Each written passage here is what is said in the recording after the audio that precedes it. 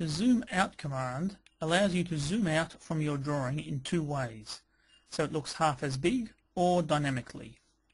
Select the command and the prompt tells you to locate the new center of the view to zoom out. Press Ctrl or drag to start dynamic zoom. To zoom out from your drawing so it looks half as big, simply click on the area of interest in your drawing. That area will be reduced in size and centered on the screen. The command remains active, so you can zoom out further if you wish.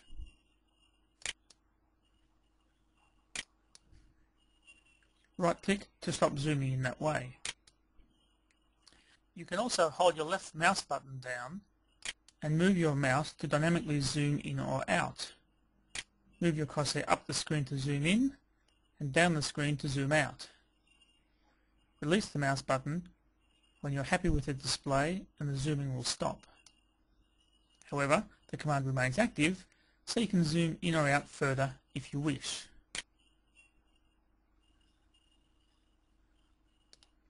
Right-click to stop zooming in this way.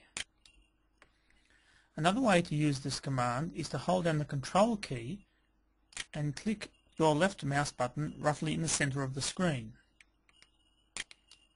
You can then release the Control key and the prompt tells you to move the mouse to zoom the image.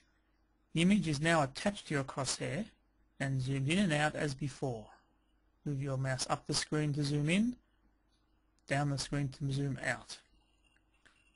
Click your left mouse button when you're happy with the screen display and that will stop the command. That completes this tutorial.